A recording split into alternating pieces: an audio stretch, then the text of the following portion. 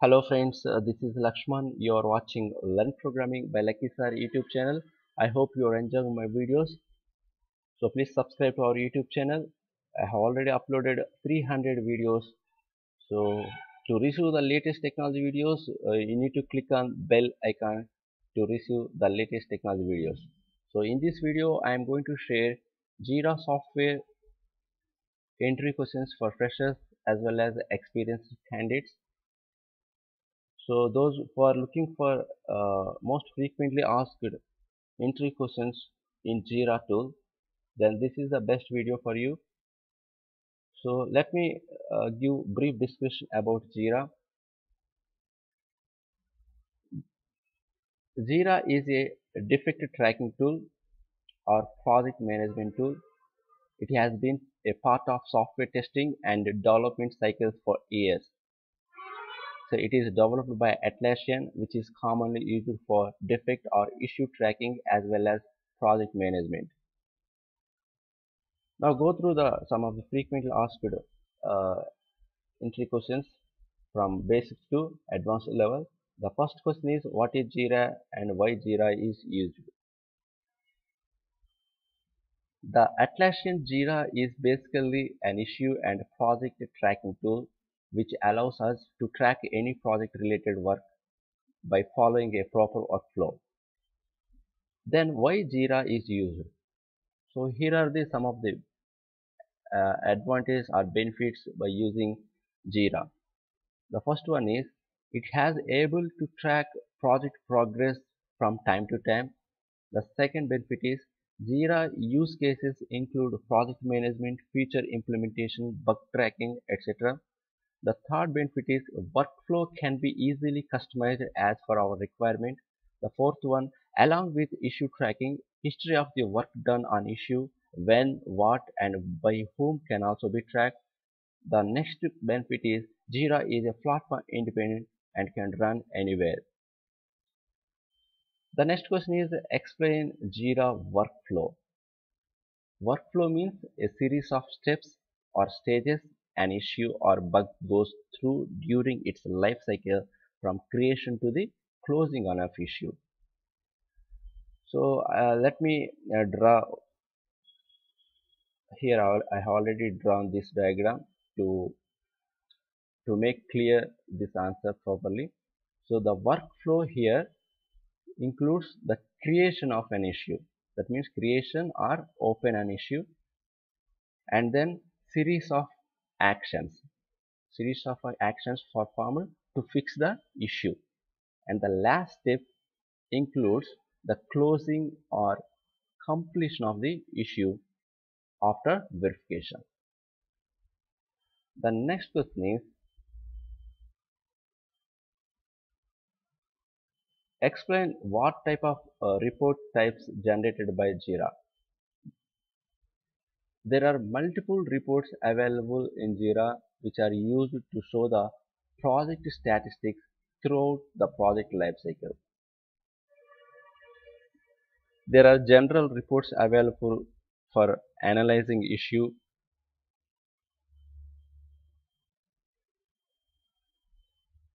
See here.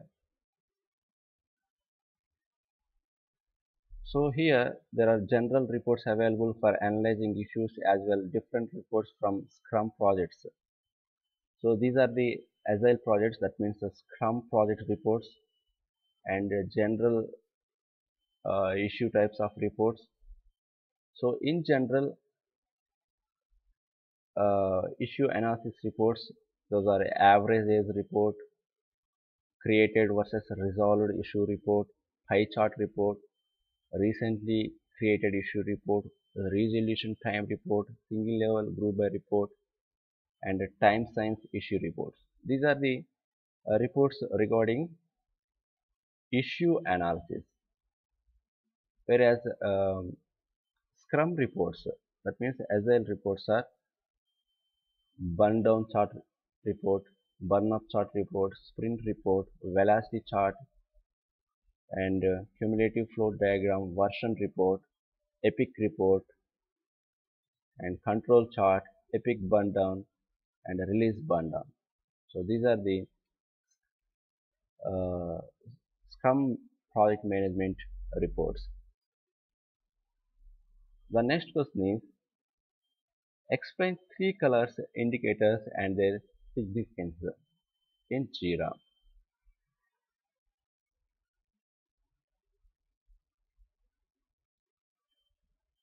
Sorry, here one question is missed. Explain step-by-step procedure of how an issue created in JIRA. So whenever an issue or defect is encountered while testing, it needs to be reported so that the developers can work on it and take the necessary action to fix it. So we'll see step by step how an issue is created in Atlassian Jira.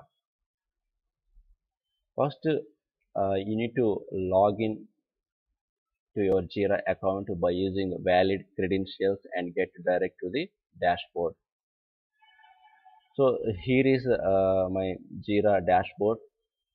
I already log in with my valid credential details, and then you need to click on create button. This is the create button, and then it will navigate to a window for creating an issue. So here you will find bug, task, story, epic. So you can write here some issue like story. So here you need to enter all necessary details as required to create an issue. So you need to write down summary, something transaction failed, transaction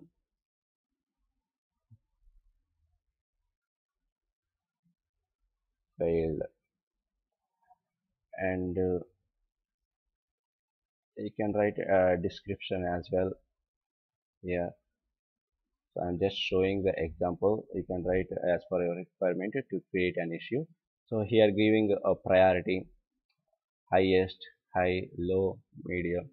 So I'm giving priority high, and the labels, attachments. So you can attach screenshots also from here, and then linked issues. You can link the issues by block plus blocked by close regarding that issue, and the issue types. So epic link, and then click on finally create button to create an issue. Yes, see issue y63 transaction failed. That means okay. So in this way you can create an issue. So once again I will going to explain. So you need to click on create button, that means plus button. Okay. So now I'm going to explain one by one field. This is the project field. Project for which we can creating an issue is selected. Here my project name is yahoo.com, that means YC. If you have more than one project, click on drop down button. If you have more than one project, here list will display, and then issue type. This field, the nature of the issue is selected from the drop down, which contains options like bug, task, epic, story, etc. So after that you need to give summary. Summary field contains the one-line title of the issue, which imports the critical information about the issue in summarized way. The more effective the issue headline, the more you can show the criticality of the issue. The next one is description. This is the description field. The detailed description of issue is written here. As you can see, I have already written transaction failed concept, and you also give in description. You can also write in the description field steps to reproduce the issue, actual result, expected result are included in the description. The next one is priority. This field defines which issue should be considered first to be fixed. Testers select the priority of the issue from the drop-down based. So like this, drop-down based, the testers will select them. The highest priority will be test first. Next, in attachment. So in attachment field, any video or screenshot related issue is being uploaded here. And then, so after that, you can click on create button. You can easily create the any type of issue. Okay. So this is the process to create an issue, step-by-step process. Next question is, explain three colors indicators and their significance. This is the most frequent lawsuit for real-time experience candidates. For any particular issue in JIRA, three colors like blue, green and orange is used to denote the amount of time spent on any particular issue. This information is displayed under time tracking section. Then where is time tracking section? Let me show you. So in the dashboard, in the JIRA software dashboard, you can see here time tracking. So here you can see now what color is appearing here, displaying blue color. So blue color means this color is to denote original estimate, that is the time estimate to be invested in resolving the issue. That means it is estimated time. I have given here time also. So if it is orange color instead of blue color, the orange color determines the time left for resolving the issue. This field has been labeled as remaining. If it is green color, this color defines the actual time that has been used or say spent in resolving the issue so far. This field has been labeled as logged. So that's it. The next question is, how is an issue linked to JIRA? So this is also one of the most important questions. How an issue linked in JIRA?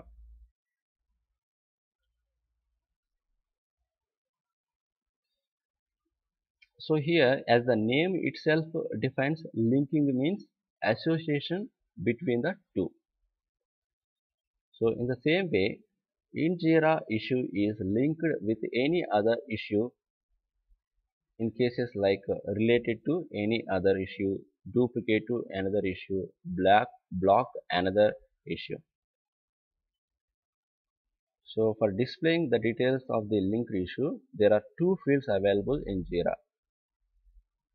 The first one is linked issue and issue. I have already seen whenever we are creating an issue, there are two fields available here. See, linked issue and issue.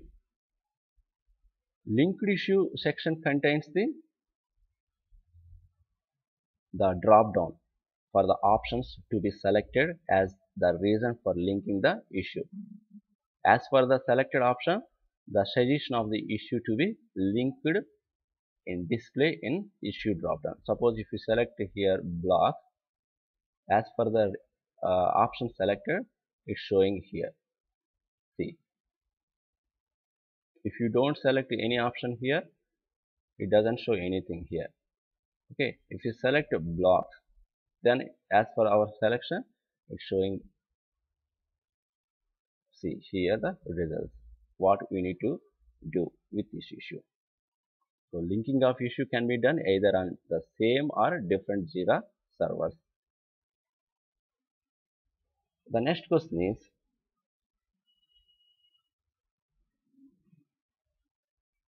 explain how particular project details are listed in JIRA. So this is also one of the real-time entry question.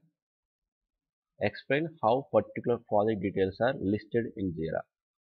Every project has some main attributes which have to be displayed in the project summary. That means the name of the project, key, components, version. Okay, let me show you here. So here my project. Go back to Jira software. So here, this is the component, name of the project. This is the name of the project, key, and lead, URL, state, some versions, components, all everything will be. These are the attributes of the project.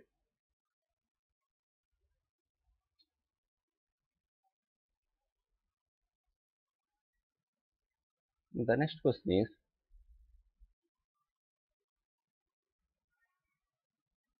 explain difference between Scrum and Kanban. This is a very important question for freshers, at the same time experienced also, because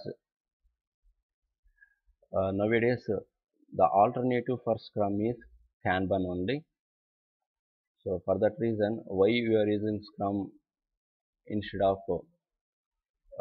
Kanban. So now we'll see the similarity and difference between Jira Scrum and Jira Kanban. First, let me see the difference between Scrum and Kanban. Scrum board is the work mode where progress of sprints and the tracking of its work is done. Here, the team determines the list of issues that has become backlog, and then these issues are removed to sprints as per team plan. In the case of Kanban board, the work in progress activities is being maintained and their process flow is tracked. Here, the team decides the increase and decrease of the number of issues that is to be displayed in each status of the workflow. Then what are the similarity between both Scrum and Kanban means? These are considered as the most powerful process tool for optimization of work, and the process as both process focus is on continuous optimization and visualizing the workflow. In these cases, large and complex tasks are broken down and each individual task are worked on and completed efficiently. Okay. Next question is, what are the most useful Jira add-ons? Most of the useful Jira add-ons are Jenkins, continuous integration, user snap, Slack, HipChart, GitHub, PagerDuty, Tempo timesheets.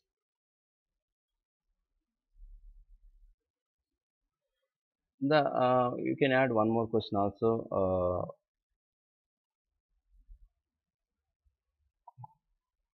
What comes under Jira scheme?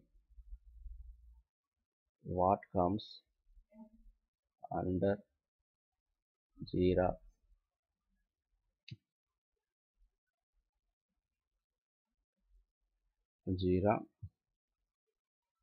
schema? So this is also another important question. What comes under Jira scheme?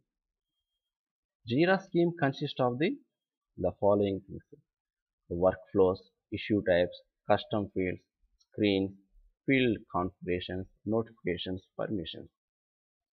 So these are the most frequently asked important questions for Jira related entry questions. So please prefer before attending any Jira related entry questions. So if you like our videos, please like our videos and share our videos and also subscribe our videos. So thank you for visit. Have a nice day.